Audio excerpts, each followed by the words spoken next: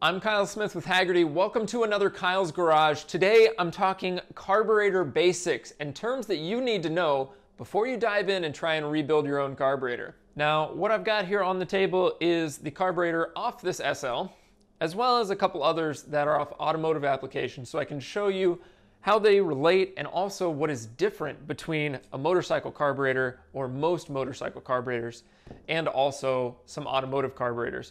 Now, this little carburetor for my Honda SL is a simple little thing, and a carburetor at its core is very simple. All it needs to do is mix air and fuel as it goes into the engine. And so all it needs to have is a place for holding fuel, the float bowl, and then the other thing it needs is a venturi. And all that is a narrow as the air is coming into the engine, which pulls the fuel into the airflow, therefore mixing it in and creating something that can combust in the combustion chamber. Carburetors have gotten extremely complicated over the years because there's multiple circuits, high speed, low speed, idle, but at their core, they're a very simple device. And so I'm gonna split this one open because this bike's been giving me a little bit of trouble and I think I know what's wrong, but I figured it would be a good time to talk about some of the common terms of a carburetor. And so what I'm gonna do is split the float bowl off of this one, and I'll just use a little screwdriver here to pry this off because it's just a spring loaded. And you can see there that the float bowl is just a literal bowl. All it is a small amount of fuel storage. Think of it as a tiny gas tank. Your fuel pump is going to pump from the large gas tank up to the front or near the engine, wherever the carburetor would be, and it's going to stash a measured amount of fuel in the float bowl. And that's going to be what the engine is usually running off of. And you can run off this amount of fuel for a good couple minutes typically, unless you're a high horsepower car that's very thirsty. And how does that fuel get into that float bowl? And that is past the first term that we are going to discuss, and that is the needle and seat. And the needle and seat, you can see here, I have where the fuel comes in, that was where the fuel hose was attached. And that needle and seat sits just down below it, and it's a very simple apparatus. Let's grab a pick here. I'm going to push my floats out of the way.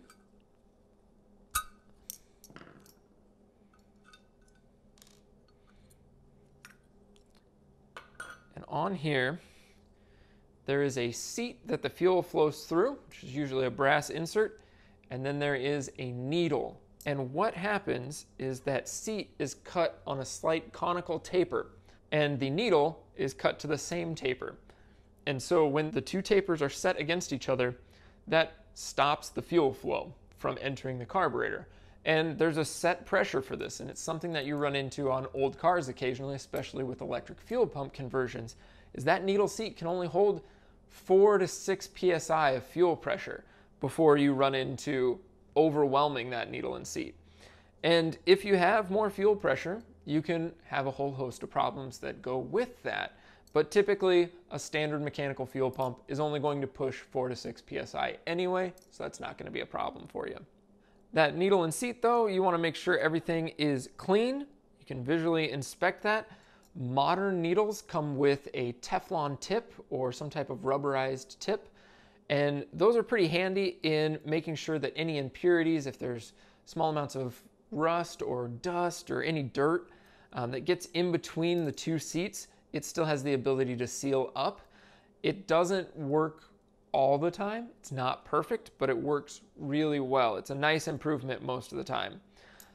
And so that is the first term that we're looking at, is the needle and seat. The second is actually our floats. The float, or floats, depending on if it's plural or not, is what controls the needle and seat. And essentially all this is a level that as the carburetor float bowl fills up, these floats rise and will shut the needle and seat at the appropriate level. And then as the engine burns the fuel in the carburetor's float bowl, the floats will drop, the seat will allow more fuel in, it'll fill up, and it will cycle that way to meet the engine's needs. Now, these floats can give you a variety of problems over the years. Sometimes a little bit of moisture will get into the float bowls, especially on long-term storage or improper storage if you don't use a stabilizing agent. A little bit of moisture will build in here and you can end up with pinholes in your floats, and then the floats will sink and it will allow the carburetor to overflow.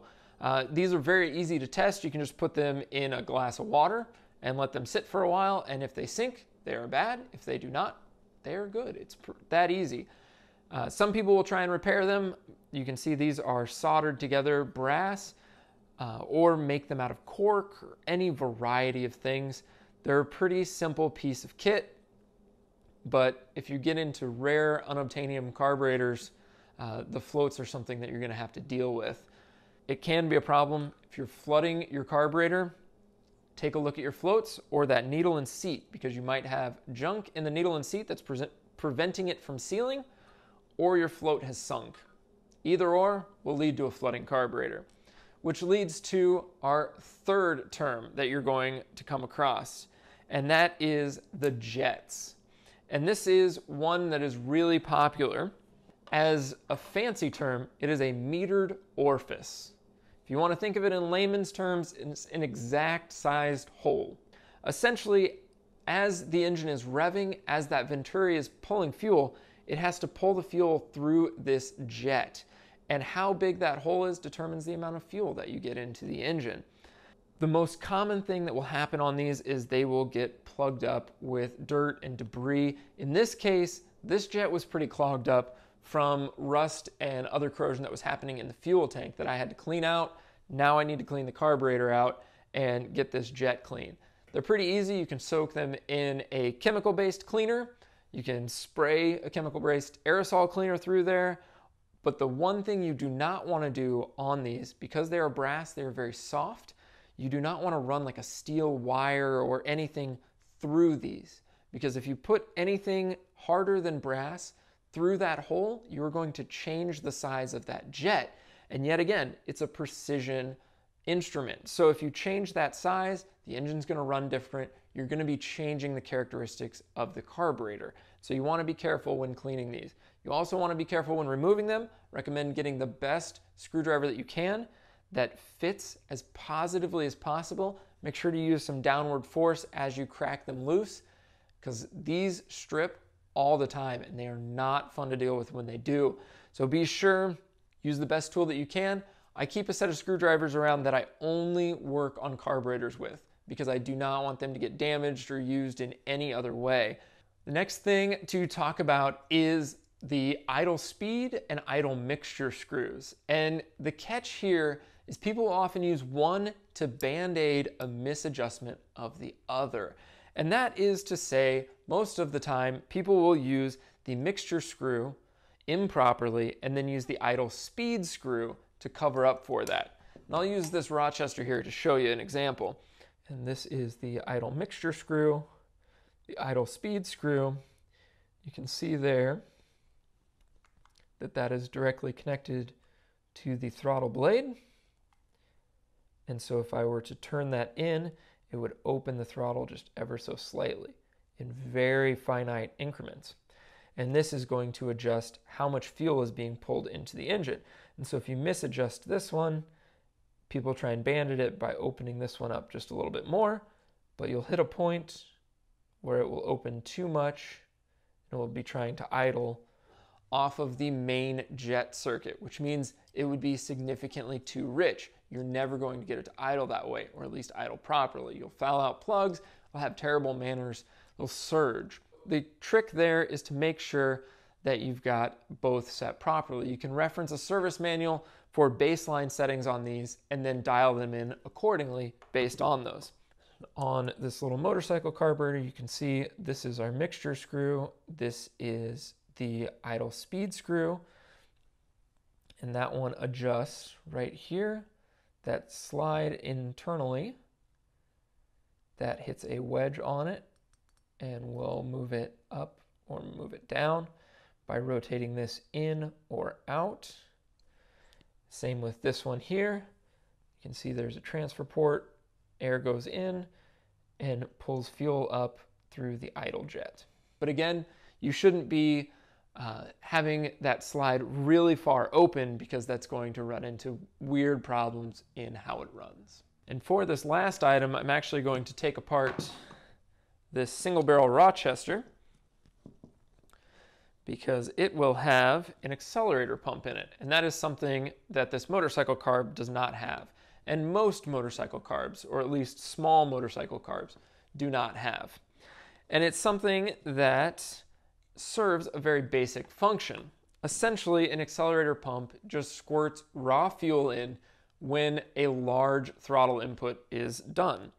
So if you very quickly give the accelerator a stab, normally the engine would stumble because it would get a large draw of air, but it wouldn't be able to pull in the appropriate amount of fuel to match it. So the accelerator pump is the solution to that problem. And all it is a separate pump inside of the carburetor on a separate circuit that under a large input, spring pressure, forces a shot of raw fuel into the intake manifold. And so this is why sometimes if you're having trouble starting a car or something like that, you can pump the pedal a few times and it's squirting raw fuel in because of the accelerator pump. And you can see it's on an arm that actuates up and down vertically, and it has a matching chamber in the base of the carburetor. And when that arm is moved quickly, it has a pump cup that seals against the outer edges of that chamber and forces the fuel down. However, if the throttle moves slowly, there's a spring here to compensate, and that pump will just move and it will not provide that squirt of raw fuel. So it's a very simple mechanism, yet again.